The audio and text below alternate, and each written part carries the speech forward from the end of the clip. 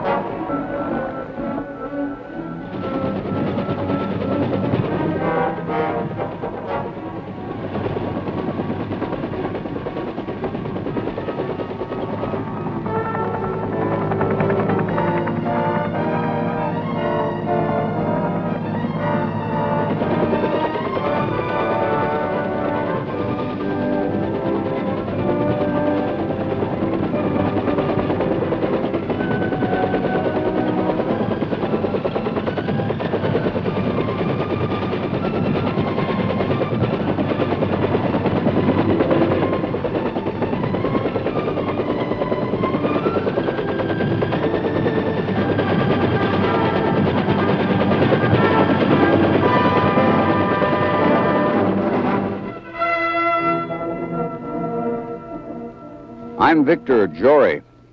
We're at the Army's Florida Ranger Camp, where the last phase of Ranger training is conducted.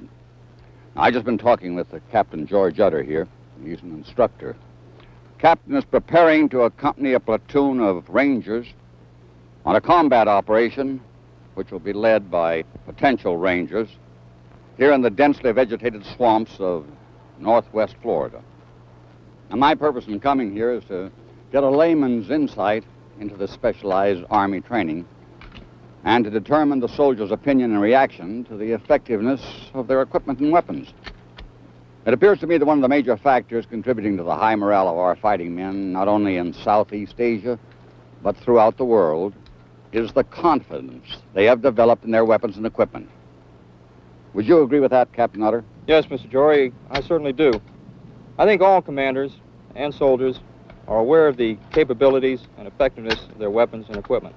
Here at the Florida Ranger Camp, potential platoon leaders, platoon sergeants, and squad leaders are given an initial awareness of the capabilities of their weapons. Confidence in their equipment, developed as a result of training, is a valuable asset in combat. Well, as you've explained, Captain Utter, this confidence is not something that just happens. This confidence has been taught the soldier through long training in his use of his weapons and his equipment. It has slowly grown with the realization that they do work when he expects them to, and that they do the job they're supposed to do. That confidence, backed by his equipment, as you say, makes the American soldier paramount in the world today. There is a reason why the equipment our soldiers take to the field warrants such confidence. Let us show you more, Mr. Jory. Surely. And I was showing more, a lot more.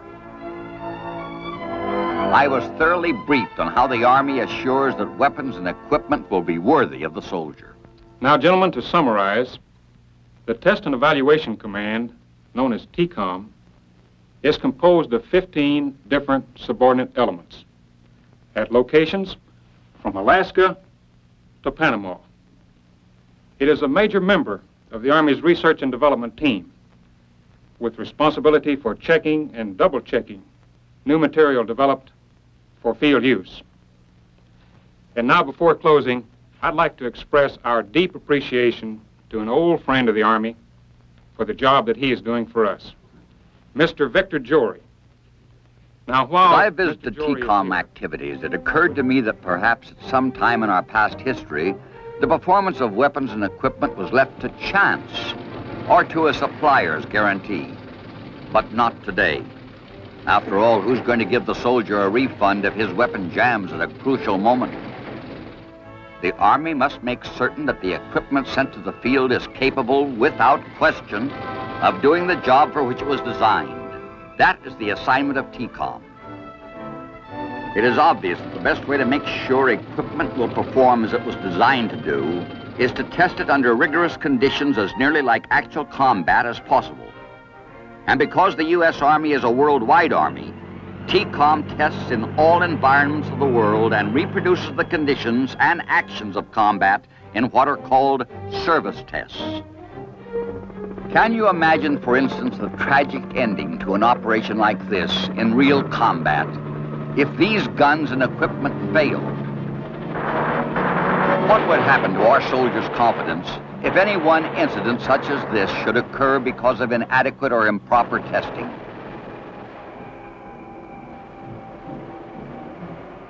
The fact is that faulty, ineffective equipment that does not answer the needs of the soldier can only mean disaster and defeat.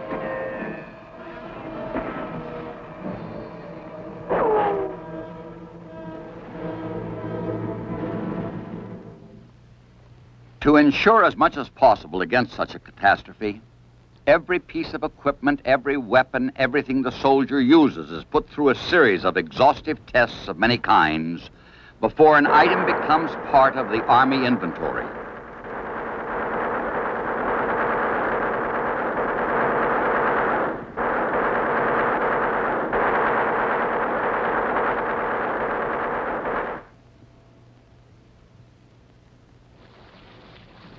It is interesting to note that the testing which TCOM does begins almost with the conception of an item. Engineer design tests may be performed on components or on the early prototype of a newly conceived weapon. For example, the test reports rendered by TCOM will evaluate how the weapon conforms to design specification, what points of failure it might develop under stress, and in some cases, necessary design changes.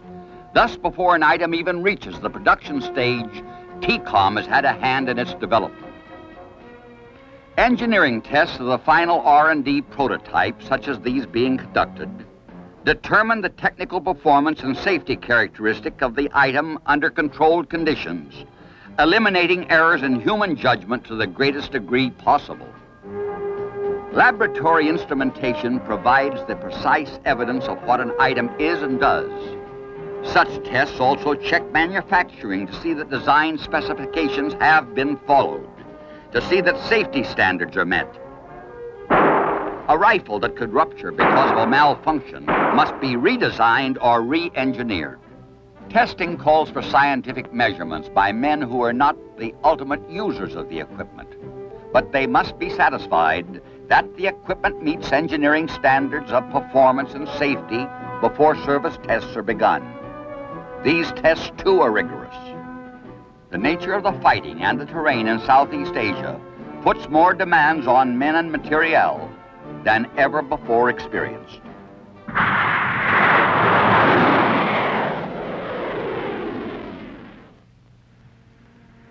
No testing program has yet been evolved that will offer the results that can be obtained by putting a piece of equipment into the hands of the men who will use it. If there is anything wrong with an item that has not been discovered in the engineering testing stages, the soldier in the field will find it. So, Before it became one of the most popular and valuable vehicles in use in Southeast Asia, the M113 was shipped to the Armor and Engineer Board at Fort Knox for service testing. Board test personnel were representative of Army-wide users, many being combat veterans who understood the need for this item. Because the Army must be prepared to fight in many places at a moment's notice, tests of many types of weapons and equipment are not conclusive until they include actual extreme environmental tests. At Yuma Proving Ground in Arizona, the M113 was put through the choking, grinding grit of desert sand and dust, pushed to its limit to make sure it would not fail under such conditions in some remote corner of the world. Interestingly, one of the most severe conditions encountered in Vietnam is the thick dust environment which prevails much of the year. Not so very far from Yuma, across the arid lands of the Southwest, the nation's only landlocked missile range is operated by the Test and Evaluation Command at White Sands Missile Range, New Mexico. Here, the Army tests weapons to keep pace with the onrushing technology of modern missilery.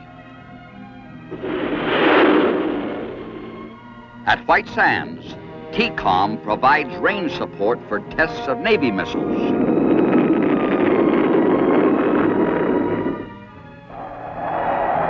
For proving Air Force systems.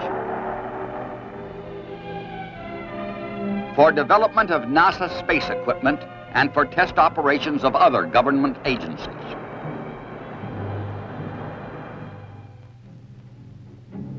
While at White Sands, I felt fortunate to witness a Lance missile firing.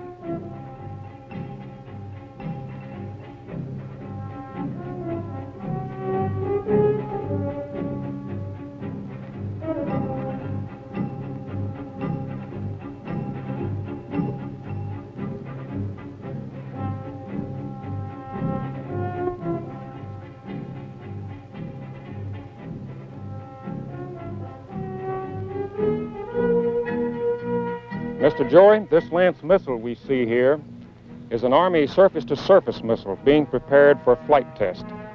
I've heard, Colonel, that this missile is built for low cost and high accuracy. Yes, it is.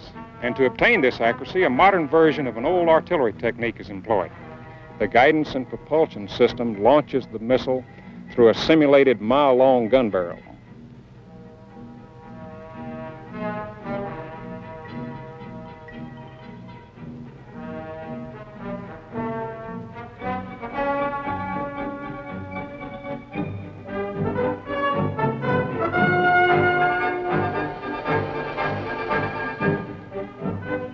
A few days later, we were out at the launch site to see the Lance fired.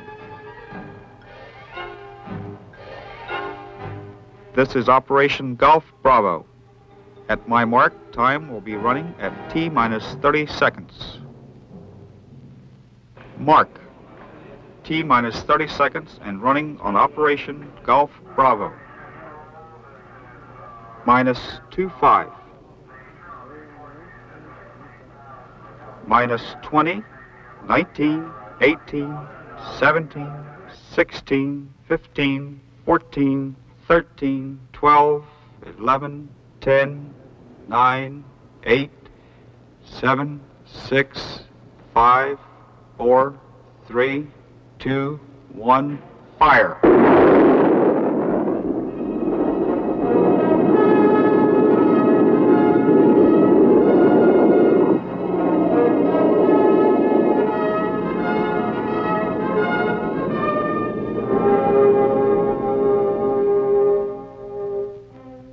Personnel of TCOM's Air Defense Board at Fort Bliss, Texas, test the Chaparral air defense system.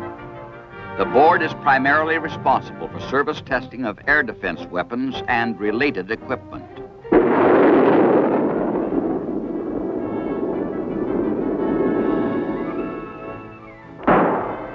Here, the Red Eye, a weapon of particular interest to the foot soldier, is tested by Air Defense Board personnel.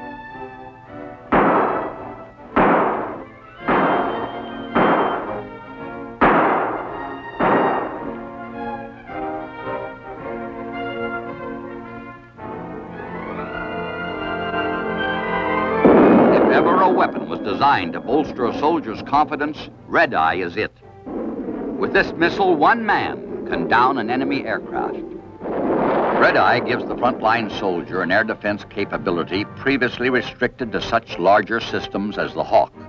Every phase of the Hawk's development, evaluation, and initial production was monitored or tested by TCOM. Poised and deadly, the Hawk is on the defense line in Southeast Asia today. But before this potent missile was accepted, it was put through the full series of tests by the U.S. Army Test and Evaluation Command.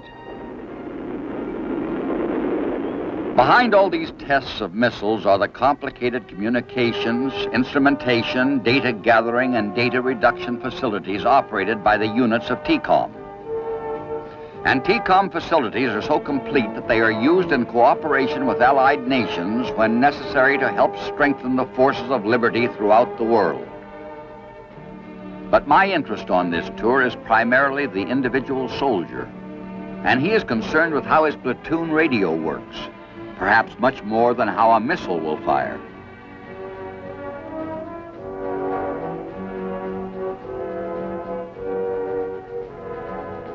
But he must have the confidence that lets him concentrate on how to fight without worrying about weapons and equipment. And here again, the soldier's warranty that his radio set will work was written in TCOM by engineers, technicians, and soldiers who put it through months of exhaustive testing before it was declared to be satisfactory, and type classified by the Army staff. Type classification means that an item meets an immediate need of the Army and is considered sufficiently well advanced in its development to warrant inclusion in the Army inventory. All kinds of weapons used by the individual soldier are service tested by the Infantry Board at Fort Benning. For instance, here a grenade launcher, adapted to the M16 rifle, undergoes service testing. The launcher weighs only 3 pounds, but will hurl a grenade well over 400 yards.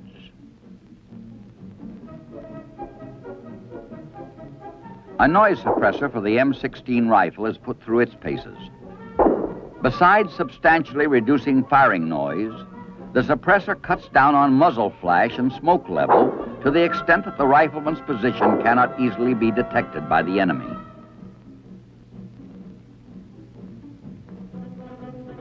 A night vision device is tested to determine its effectiveness.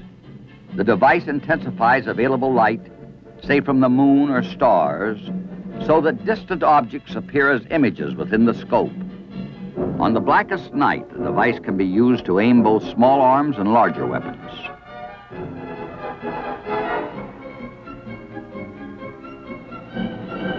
A lowering device, here being used by Ranger troops, was tested by the Infantry Board. The device can lower personnel and cargo into areas where helicopters cannot or should not land. The supporting aircraft can hover as high as 150 feet and lower a load as rapidly as 15 feet per second.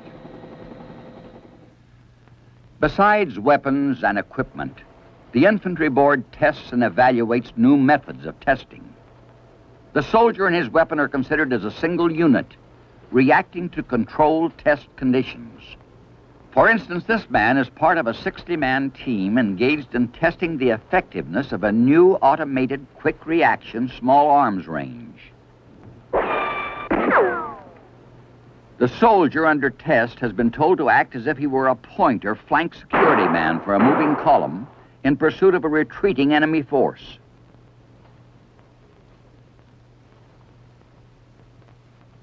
Note that the soldier does not take aim. Instead, he uses the quick kill method, pointing the weapon instinctively.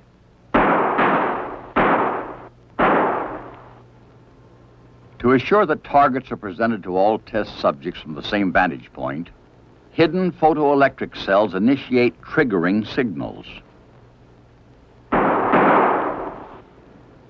At a nearby control van, a variety of test information is recorded. For instance, the number of rounds fired, number of hits and near misses, along with the time each test event occurs. These tests are designed to answer many questions. For instance, what are the factors in this test situation that must be measured to evaluate the effectiveness of the soldier and his weapon? How how can such factors best be measured and analyzed? In short, what is required to establish a standard quick reaction test to evaluate the man and his gun in a realistically simulated combat situation?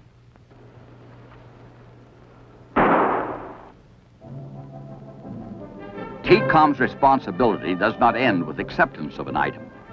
When manufacture begins, TCOM tests production run samples to ensure that quality is maintained. And on items such as these 175-millimeter gun barrels, every one is test-fired to make sure it is acceptable. Periodically, a barrel is pulled from the production line and fired to extremes, then carefully checked to ensure that it stands up to specifications. Maintenance of quality and product improvement are of continuous concern to the Army, so periodic testing is conducted during the usable life of the materiel.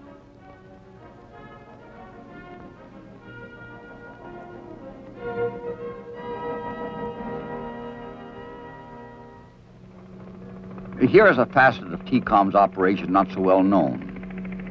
The Field Artillery Board and Jefferson Proving Ground conducted a feasibility test of an air-mobile firing platform for the 105-millimeter lightweight howitzer. This is typical of certain tests instituted on an expedited basis to provide required materiel immediately to the active theater in Southeast Asia. Due to the lack of firm terrain and an adequate road network, the rapid deployment of artillery has become a definite problem.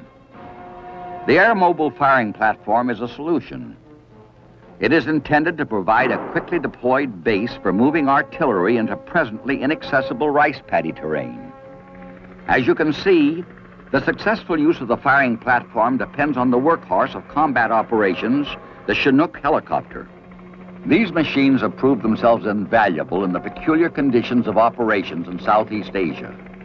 They have helped to write a new page in Army history in accomplishing rapid movement of men and supplies, speedy evacuation, and even rescue under fire.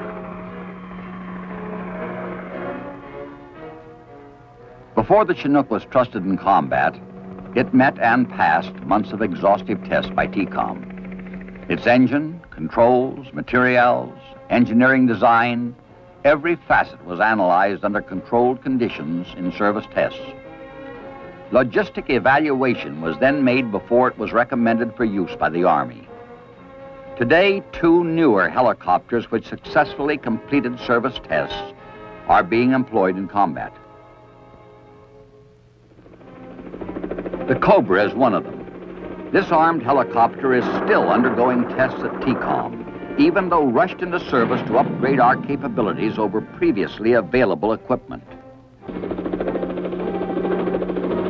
During tactical operations, the versatile Huey can lay a smoke screen to hide our movements from enemy view. But weapons and vehicles are not the only requirements of the soldier. His personal equipment and welfare are equally vital. For instance, new field rations are continuously being developed to make the soldier's food not only more nourishing, but also more palatable. At Fort Lee, Virginia, besides food, the general equipment test activity tests everything the soldier will use personally: clothing, tents, gas masks, and a host of other personal items guaranteeing his well-being. For instance, these men are about to move into the jungle below. Infested as it is with insects, they must protect themselves with a repellent that has been thoroughly tested before it was accepted for general use. Confidence. What confidence these men must have. That is why every item they carry must be tested and tested again.